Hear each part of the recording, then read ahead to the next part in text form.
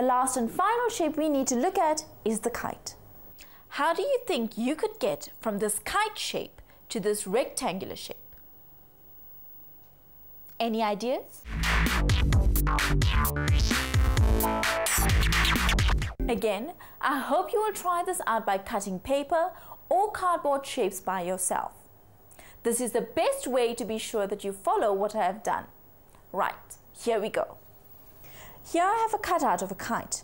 I've drawn in the long diagonal as well as the short diagonal. I'm going to take my pair of scissors and cut along the long diagonal, like this.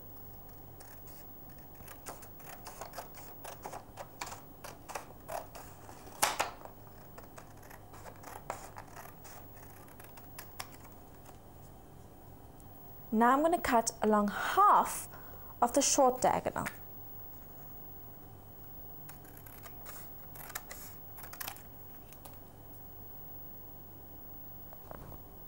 Next, we flip this triangle like this and slide it all the way around to slot in like this.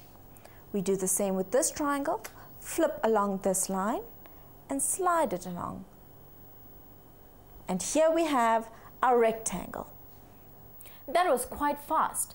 I think we need to take a slow, careful look at what I did to get the rectangle. Let's start with this kite.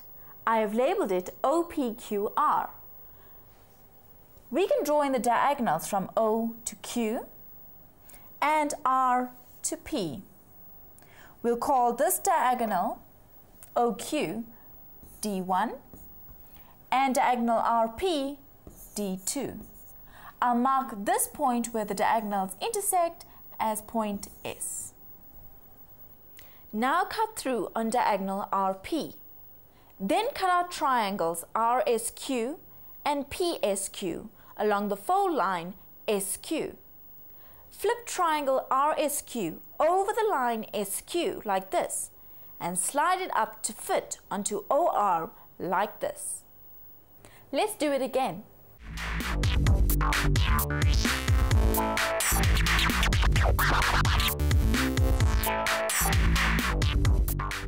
PSQ over the line SQ and slide up until QP fits onto OP. Here it is again.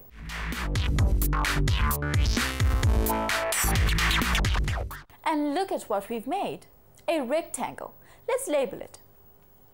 We'll call our rectangle S, S prime, P, R. Can you see that the area of this kite is equal to the area of this rectangle? We have used the rectangle formula several times now. Do you remember what it is? It is base times perpendicular height. By using this, let's work out the formula for a kite.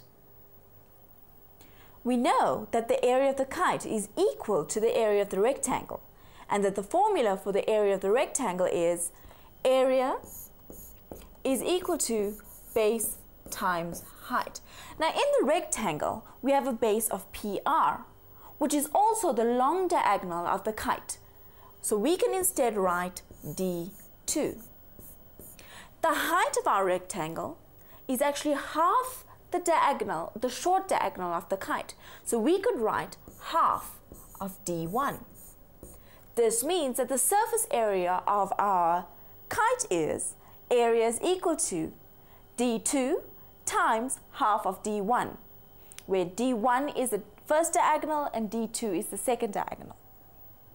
The area of a kite is half times diagonal 1 times diagonal 2 of the kite.